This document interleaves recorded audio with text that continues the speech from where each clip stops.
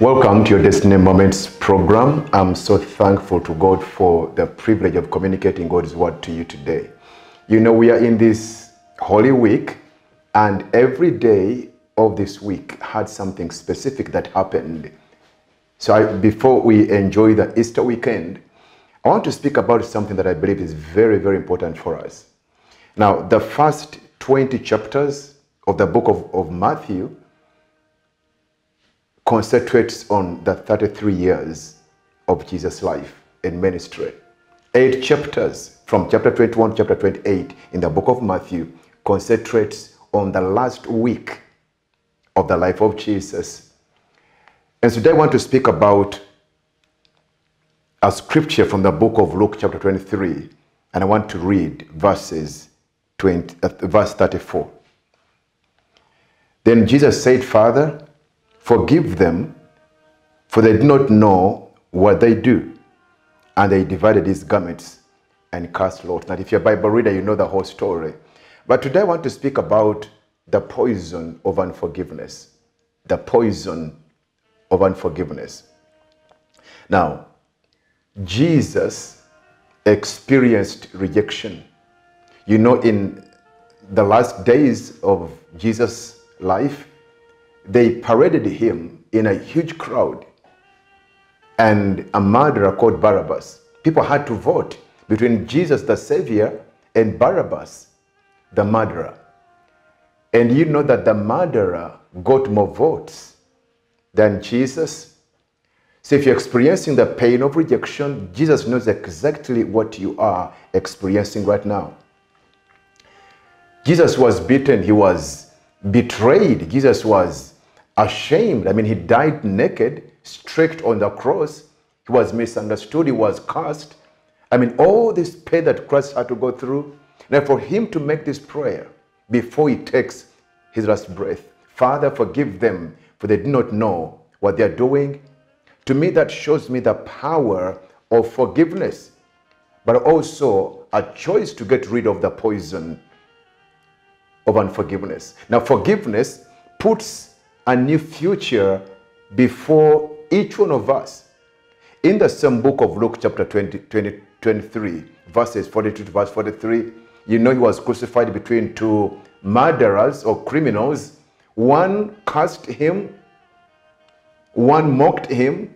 I mean, it's right next to destiny that was eternal, but he never took advantage of that. Now the other criminal said, "Lord, have mercy upon me and remember me when you come in your kingdom." And straight away, Jesus put a pause on his own pain, and he began to minister to this man. And he told him that today you will be with me in paradise. Now, that's what forgiveness does. A man who was destined to go to hell, within a few moments, because of forgiveness, he was given a new future. So Jesus' prayer and ministry, plus all the pain that they had to go through, we see him saying, "Lord, forgive them, for they do not know what they are doing." Now, when you walk in forgiveness, forgiveness is that one act that allows you to imitate God himself, the original master forgiver. And forgiveness is spiritual filthiness. Kanchogende mu Luganda, obutasonyiwa obanga omuntu akkiriza kazambi, filthiness, to fill your life.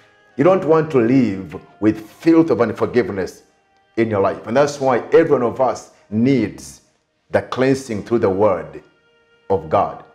Now, forgiveness can be a struggle for most people. But if you do not make a choice to forgive, it can be that one of the greatest hindrances to destiny in life. People behave in ways that are going to offend us. But holding a grudge might feel natural. You know, if someone abuses you, someone curses you, someone takes advantage of you, someone moves in, breaks your ministry, breaks your marriage, I mean, it feels natural to hold a grudge against such people's situations. But the Bible encourages us to walk in forgiveness. Now, recent studies on forgiveness show that practicing forgiveness can improve our mental health and our physical health. Now listen to this. How do I practice forgiveness? How do I make a choice to forgive the offenders? Now, the book of Hosea chapter 4 verse 6 says that my people perish for lack of knowledge. I think that the first step is to understand what the Bible talks about forgiveness. If Jesus Christ was hanging naked at Calvary, still had time to forgive before he breathed his last, that shows us the importance of walking in forgiveness. Now in the book of John chapter 5 and verse 14, from verse 1, Jesus walks to this pool. He heals the man who had been an invalid for 38 years. The man rejoices with the miracle, but he never recognized Jesus. Later on in John 5 verse 14, he met him in the temple and he told him, sin no more, lest a worse thing may happen to you. In other words, if this man continued sinning, he was going to get something worse than what had happened the previous over 30 years. Forgiveness is so crucial. And forgiveness is the number one cause of marital problems. Problems in politics, wars between nation and nation.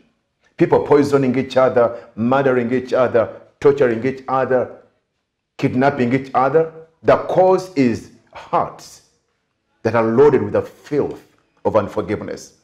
I'll give you a few scriptures about forgiveness and unforgiveness from scriptures, because when we have the right knowledge of scriptures, forgiveness will become natural for us when we totally depend upon the power of the Holy Spirit. Proverbs 28 and verse 13. Whoever conceals their sins does not prosper. So when you conceal your sin, you don't ask for forgiveness, or you don't forgive other people, the Bible says you will not prosper. But the one who confesses and renounces them finds mercy. Now, I'm not saying that whoever is prospering materially is walking in forgiveness. I mean, even the devil himself, when you walk in bitterness and revenge, he can give you what you want. After all, his greatest desire is to take control of your soul and finally take you to hell. Psalms 32 and verse 5.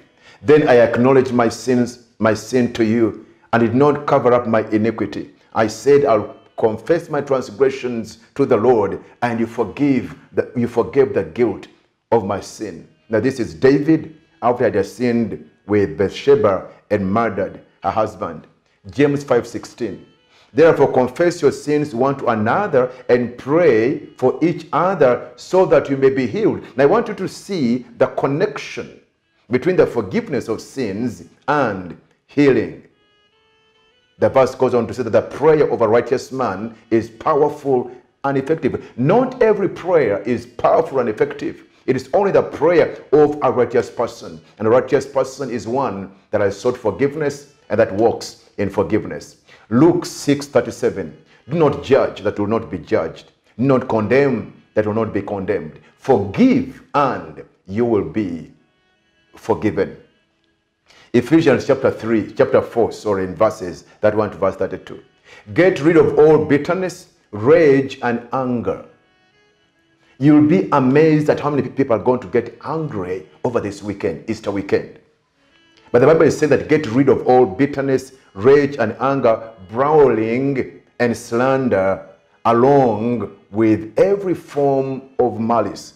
Verse 32. Be kind and compassionate to one another, forgiving each other just as Christ forgave you. If I can give you one message over this Easter weekend, the message is, let us understand what Jesus did at the climax of his earthly life, before he breathed his last. After going through all the pain, and is now experiencing the most powerful pain of his life, he still had time to pray a prayer of forgiveness. I cannot even imagine if he had not forgiven us, what would have happened? Oh, praise the name of the Lord. And forgiveness, I've already mentioned, is the number one cause of broken relationships at home, at work, in ministry, in politics, business, name it. And I believe that the number one cause again of murder, witchcraft, every kind of torture, people pouring acid on each other, people murdering their own wives and putting them in sewage tanks. The number one cause, it is hearts that are filled with the poison of unforgiveness. Forgiving someone is not the same as ignoring the evil that someone has done against your life. It is not excusing people that offend us and breaking our hearts. Oh, praise God. Forgiving someone is to look at the horrible thing that someone has done against your life, against your wife, against your children, against your marriage, against your ministry, against whatever you have invested in. You look at the horrible things done or said by someone, but then you choose, consciously make a choice not to hold it against that person or to even try to revenge against them. I want to conclude by saying, when it comes to forgiveness, it comes down to the choices that you and I make. You make a choice whether to suffer the consequences of unforgiveness, as we shall be looking at it later, or to walk out of being offended into your freedom. Listen to what God says. I believe as we look at the whole of scriptures, forgiveness is the best way to deal with your enemies. Forgiveness is the best way to deal with a memory of wrongful pain in your life. Now, someone is in this service today and you have pain in your heart.